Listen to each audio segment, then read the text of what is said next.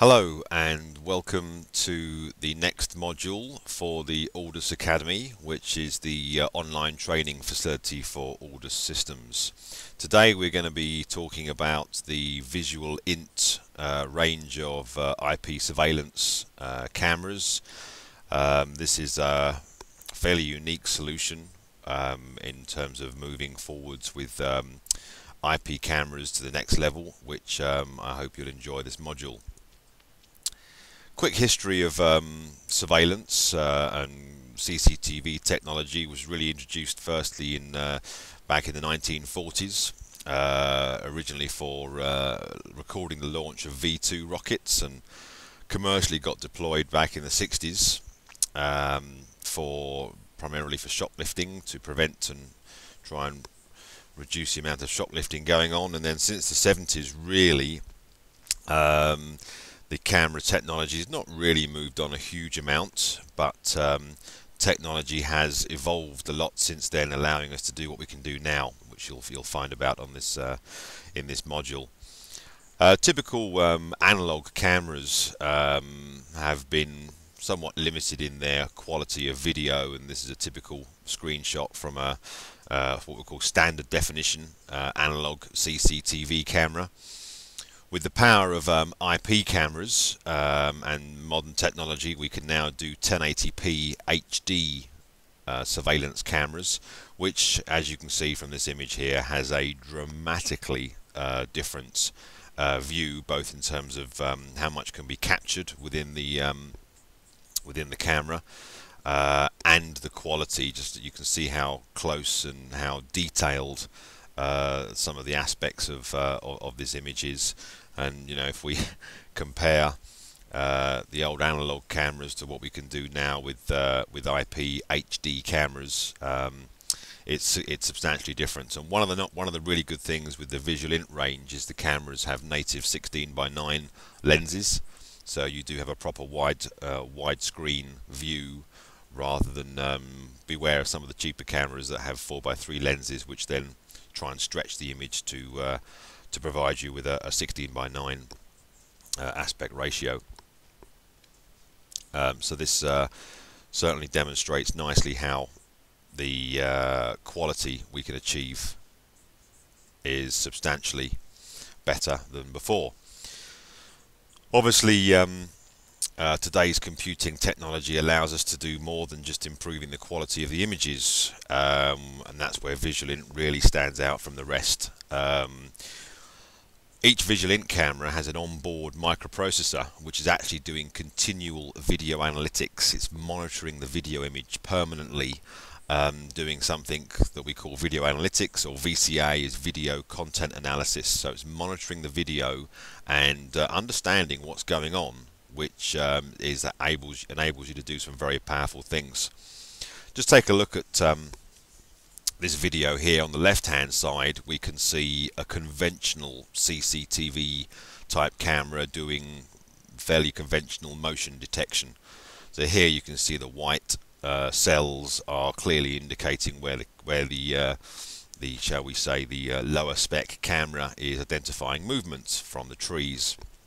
On the right hand camera we have a Visualint intelligent camera, where it's actually picking up some far more useful information. So the trees moving around are ignored, but every now and then you'll see a little yellow box. There's one appeared over in the middle here, and every now and then you'll see something down here where the camera is actually identifying a person, which is really more what surveillance systems are really designed for, and what a surveillance system is really more useful. So even behind that tree there, you can barely make out the person with the naked eye, but the camera has picked out enough of an individual to be able to identify that there actually is a person moving around within the camera's view.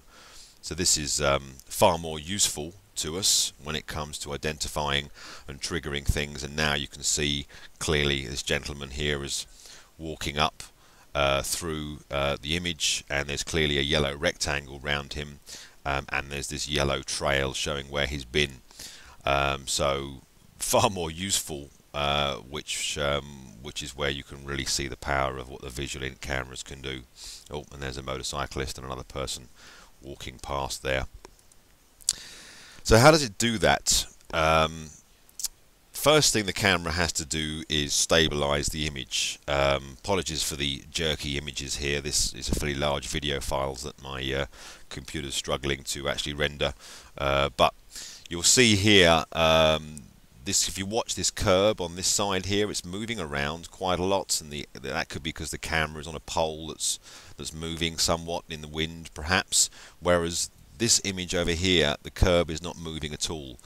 The cameras basically stabilize the image so that we don't see movement in the background. Another image here, example, you can see this camera perhaps high up on a pole is moving around the background, whereas this has been stabilized within the software of the cameras, because it's important for the background to stay still so the camera can separate the background and the foreground from the image. So that's all done in software. The software on board is using its internal algorithms to stabilize the image, even if the camera is experiencing some level of movement as a result of the pole it's attached to is being moved slightly in the wind.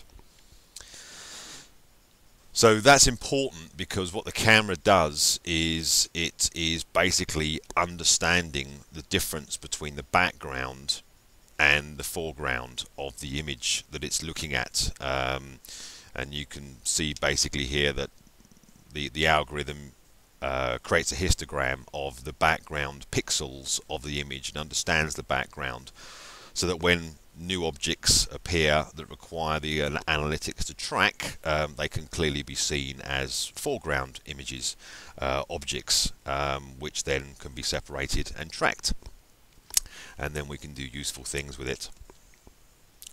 So within the algorithm, this is kind of an idea of how the algorithm works, that you can see these people here, and indeed that bag are deemed foreground objects or blobs in this particular context, and that's separated from the background, and that's how we can track them and move them and follow them around and see and indeed count and do useful things like that. When an object is detected, the camera draws this yellow box around the object, be it a car or a person, and it also leaves this trail on the image as well, so we can see where the object has been and where it's going. So that actually is very useful for some of the more advanced analytical rules that we can set up. And this image here is showing an example of where we've drawn a zone on the actual camera. This red zone here, and we're interested in when objects perhaps enter or exit or loiter within that red zone. So here you can see the box around the car is red rather than yellow, because it's entered this particular zone, and that might then generate an alert or an event, send it to a control system, create an email, so that you can actually then identify if something or someone enters an area that they shouldn't do, or you want to be notified if they do. So there are various object classifications. Obviously people is the key thing, but people, animals, cars, trucks can all be identified within the algorithm of the cameras, and then these various events and rules can be configured accordingly. But then also you can create virtual tripwires or zones. So here you can see on this image around, if you follow my mouse here, there's a zone being created in this area here. At the back of this property there's also a red zone along the path, and there's a green zone along the grass. So anyone entering or exiting any of these, or loitering in any of these zones, can trigger a particular event. And there's also this blue line here, is what we call a virtual tripwire, where if somebody crosses that tripwire, and we can even put direction algorithms on there as well, so that if they cross that tripwire in a certain direction, that might trigger an event as well. So it's the combination of the object classification and these various, and setting up zones and tripwires, that enable what really brings the magic of these cameras to life, where you can then have events occurring when objects enter, exit, loiter within a zone or across a tripwire. This video here, again, apologies for the jerky nature of the video. It's again, it's down to my my PC's ability to render the video, but the idea here is you can see that there's a red zone created here where these rather nice sports cars are parked, and basically we want to know if somebody enters the zone. So here you can see this man here has been identified as an object and classified, and there's a yellow box around him. He's not in the red zone, so he's not causing any triggers or any events. Whereas there is a person behind the boot of this car, and that is causing a red square around him, and that might cause a trigger. So the cameras are intelligent enough that even if the person's completely obscured, we know they're there. We saw them walk up, we saw them approach. He would have been yellow as he approached the car, and then he goes red as he enters the red zone. And even when he's completely out of sight, we know he can't vanish. So we maintain the fact that there's a presence there until he exits the zone. So this may have triggered an event which may have turned a screen on in the office and put it on the right input so that you can view the camera as a result of someone entering that zone. So very many applications that that you could apply these algorithms to.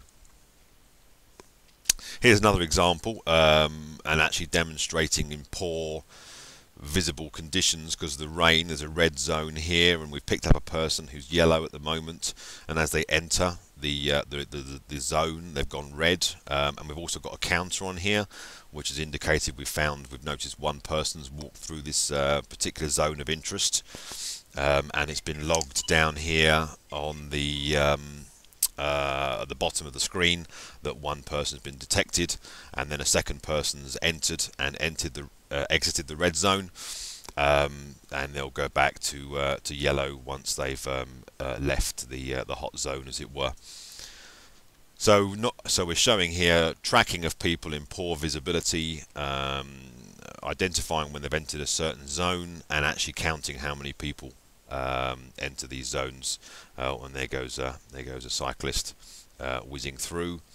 So you can see that it's quite a powerful capability.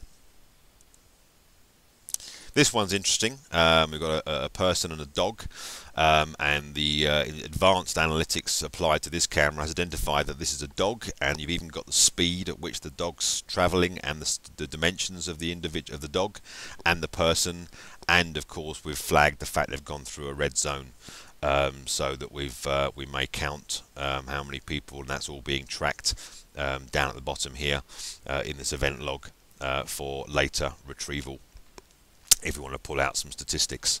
So very impressive. Let's imagine from a security application we wanted to identify if an object had been abandoned. Obviously airports and other such secure environments are very hot on bags being left.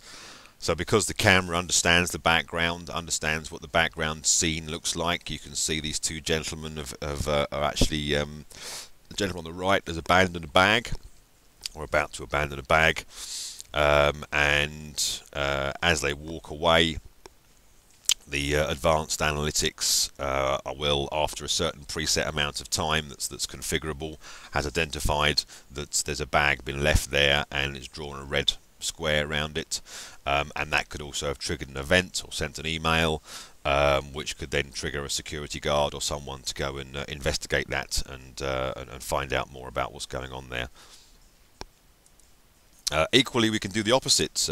We can actually identify when an object is removed. You'll notice there's a bicycle there that's leant up against that bus shelter, and we want to track if that's removed, and you can see an individual has picked up the bicycle and wheeled it away, and again after a configurable preset amount of time, we can then trigger an event based on the fact that that object has been removed from that particular environment or that particular scene.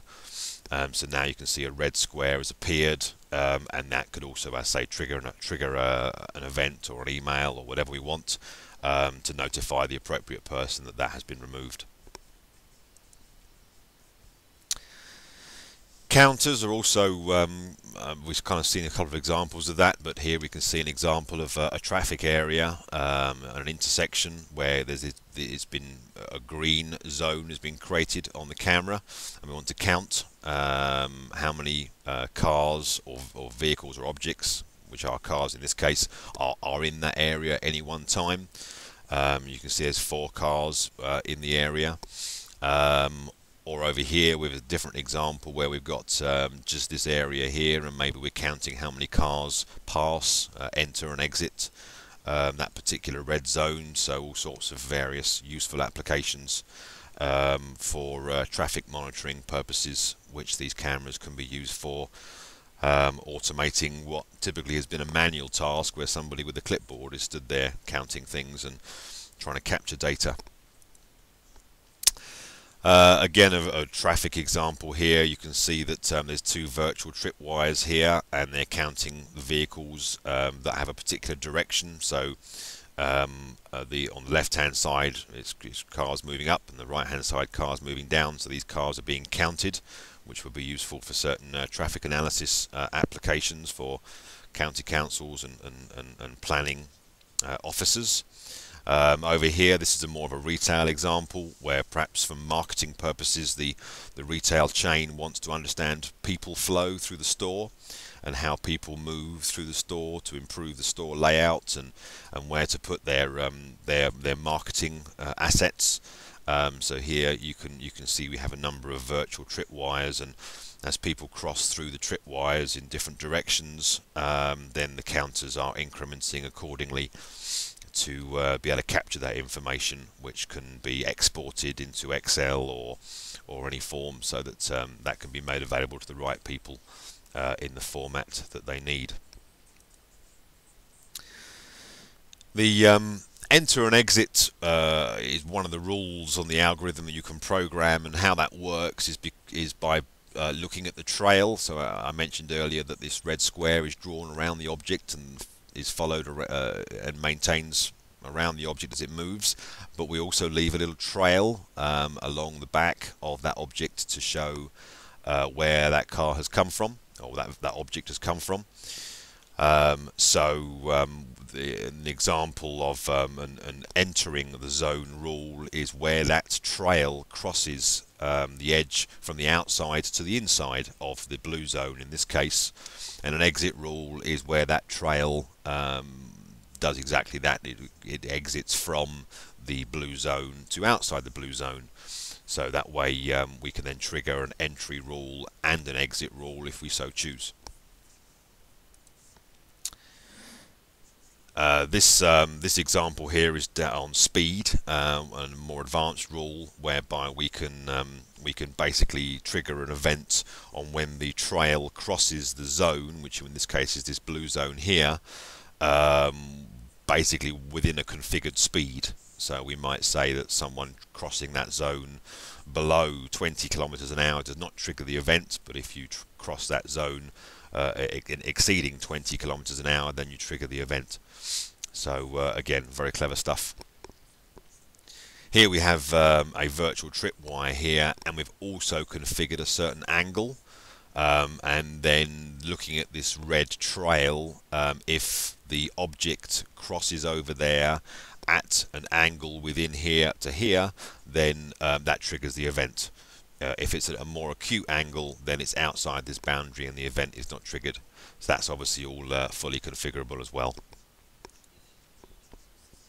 The stopped rule is where the trail stops anywhere inside the zone, the blue zone in this case, for a configurable amount of time. So that way you can then detect if something stops within that particular zone that you've set up. Very similar is the loitering rule, which again is where the trail stops and moves, or just moves anywhere inside the zone for a configured amount of time. So if an example there, maybe you want to trap if someone loiters in front of your house on the curb because they're perhaps casing the joint. If someone's, even if they're sort of slowly moving backwards and forwards, they're loitering within that zone. That might then trigger an event which might send you an email, which might then trigger you to go back and look at the recorded footage after the event, so you can see why someone was loitering outside your property for an extended period of time. This is one of my favourite examples to demonstrate the power of the Visualint range of cameras. This is one of the PTZ cameras, and it's demonstrating the auto tracking capability. PTZs are traditionally not very useful unless you have a full-time security guard operating a joystick to make it useful. With these PTZs, they are fully automatically tracking the individual. So this camera has picked up this man and is automatically now zooming in and tracking his movement. It'll try and zoom in to get the best possible image, and that's quite nice because you can then get a close-up of the individual's face, and it'll follow them around for a pre-configured amount of time, or until he ends up going out of camera shot, which, as I said, it really does make unmanned PTZ cameras viable in both commercial or residential applications, whereas, as I said, typically PTZs really are only useful when you have a manned security desk monitoring the cameras and operating a joystick. But this is all happening fully automatically. As you can see, we're following the gentleman as he moves across the car park, and when he eventually goes out of sight, then we'll see that the camera will then automatically track back to the home position, which will be a zoomed back wide angle view, ready to pick up the next person, which is very powerful. This one here is the thermal camera. Imagine you have a property which backs onto some huge fields and open area, and you're concerned from a security point of view of someone entering your property. It can cost thousands to put external measures in with light beam sensors and external PIRs and the like. Well, this thermal camera is a simple one camera on the back of the house, and these people up here on the horizon, they're probably over 1 kilometre away. It's detected a person walking along this path, and these people way up here in the horizon, which may well be outside your property boundary, so you may then have a virtual tripwire put in place, or a zone that when someone enters into that zone, it triggers an event which then might turn some lights on, send you an email, which you can then go back and look at the recorded footage and find out who that was entering your property.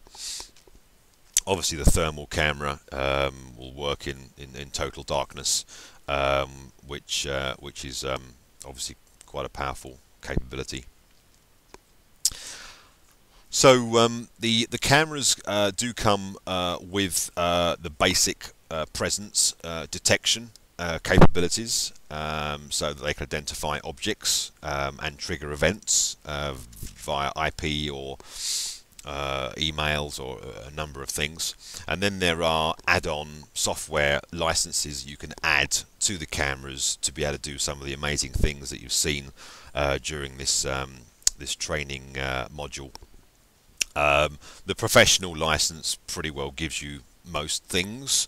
The surveillance license is one of the most popular ones, which gives you a lot of functionality that we talked about in terms of direction and stopping and loitering detection, entry, exit, all those sorts of things.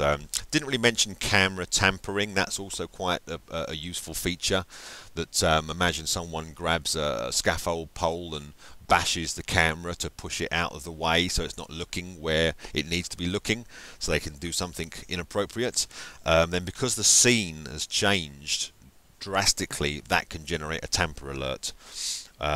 which then might send an email to someone or a security guard, or pop the camera up on a screen or something, to let them know that this camera's been tampered with, which is obviously pretty serious, and action can be taken. So that's a very useful feature. And there are subsets of all of these features in these various different packages, depending on whether you're just looking for access control or just counting purposes, or different subsets of the various features. But I think the surveillance package is the most common one that gives you a lot of the functionality as part of that software license. The tracking, the auto tracking only applies to the PTZ cameras, clearly.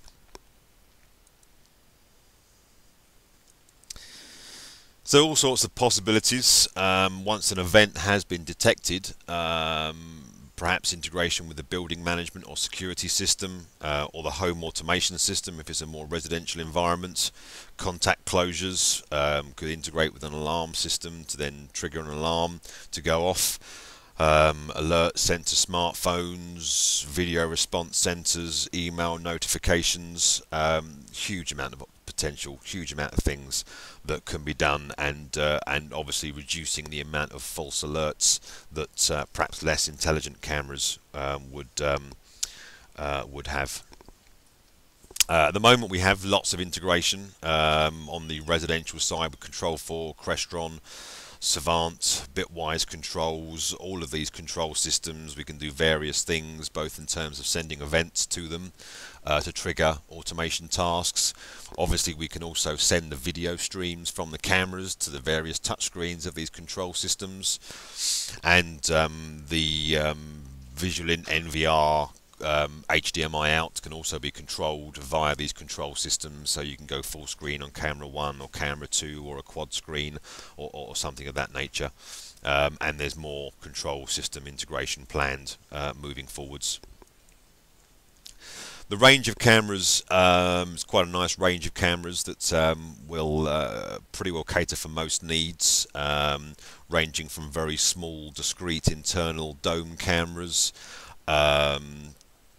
these various bullet, that's the thermal camera. These cameras here are infrared night vision cameras. Dome cameras, that's a very popular one, again with infrared night vision. The fisheye camera is great for putting in the ceiling in a perhaps more office environment where you want to get a full 360-degree view of the entire office. These guys here are very interesting. They're not PTZs, but they are motorized with 16 preset positions, and the control system can move them between those preset positions. So with 16 positions you can pretty well cover every area, so there is pretty well as good as sort of pan tilt type functionality. An indoor one here recesses right up into the ceiling, so all you see is the dome and the bezel, or there's an outdoor one. And then these are the full PTZ cameras. This one here is 720p 12 times optical zoom, and this is the 1080p 20 times optical zoom cameras. Again, they can be recessed into the soffit with a nice bezel. Equally, this one can be recessed into a soffit, which is great for interior designers and architects who don't want to see cameras. You can recess that into a soffit and all you see is the glass dome. And I should mention this chappy here as well, which is also enables Wi-Fi.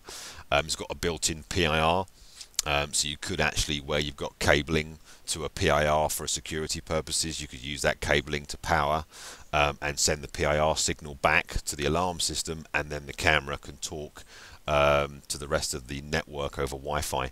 So you could actually replace security PIRs with this camera, which still does the PIR function and gives you a camera as well using the same cabling infrastructure. So quite a range of cameras. And to complement the cameras is the Visualint range of network video recorders. There are two ranges of NVRs. There's the line and the commercial. The line range is really more meant for domestic and small commercial applications. Then there's the commercial platform, which is meant for big commercial operations. Both platforms obviously have very intuitive user interfaces. Here we can see the line NVR where we add all of our cameras. This is obviously the configuration page. where you add all your cameras and you can specify and set up all your sort of sensitivity of and zones and the like. And obviously, when you're looking at the NVR full screen, you don't have any of this sort of stuff. It's you have full screen for the cameras on particular camera, or quad screens, or 3x3. We offer the NVRs in 4-channel, 8-channel, 16-channel, and 32-channel with off-the-shelf hardware, but pretty well any size system can be configured with custom hardware. We also, a lot of these cameras are PoE, so you've just got to run a single Cat5 to the cameras for the data and power. So a PoE switches are quite important. Visualint also offer 4 and 8 port PoE switches with some quite impressive distance capabilities. Most PoE switches are good for 90 meters. The higher powered PoE switches that Visualint offer are good for 150 meters, and if you add additional power halfway along, you can drive up to 300 meters on the PoE, and they even have PoE splitters where a single Cat5 can go into a splitter and split it into service 2 cameras. So that's quite a nice add-on. Visualint also offers something called the Virtual Technician, which is quite nice. You can actually simply physically install the cameras and the NVR, and then actually book a Visualint engineer at a certain time to come in and configure the cameras to give them optimum settings for their sort of day-night configuration, and provided you know what you want the cameras to do, they can set up the zones, the virtual tripwires and the events into whatever it is you want it to do. That is a paid-for service, but something I'd recommend for, at least for your first installation, so you've got the sort of backup and support that you need. And by all means, that can be used on each occasion. So specify on a form exactly what you want the system to do the physical installation, and allow the virtual technician to set the system up for you. So we have full HD 1080p images. The intelligence is standard on every camera, with the basic presence detection, and then you can buy the licenses to add more functionality. These cameras are not ridiculously expensive. They'll be slightly on a higher price point than obviously the cheaper end of the market, but for the functionality you can get out of these cameras, and there are some cost savings in terms of third-party equipment that you might need to achieve what I'll call prowl detection from a security point of view. This could actually work out a cheaper solution than fitting external light beam detectors and external PIRs and the groundworks associated with it, and will probably have less false triggers. This is it's a dealer-only distribution channel through ourselves, so it's only available to professional installation companies. It's not pimped out all over the internet, so it's a good brand to be offering your customers, and you've got that unique integration with control systems and building automation systems, and the virtual technician support. The tech support is fantastic. Obviously we offer technical support as first line, and then we can pull in on the technical support guys from Visualint in the US as we need to. So that's the Visualint website, and of course the Aldous Systems website. I hope you found this useful. Please contact us. Contact details are on our website. If you want any help speccing out systems, further information, please, or you want to come to our office for a demonstration of some of the capabilities, please don't hesitate to contact us. Our phone number is 01296 719 582, and email is sales@aldussystems.co.uk. Thank you very much for listening, and please tune in soon to another training module at the Aldous Academy. Thank you.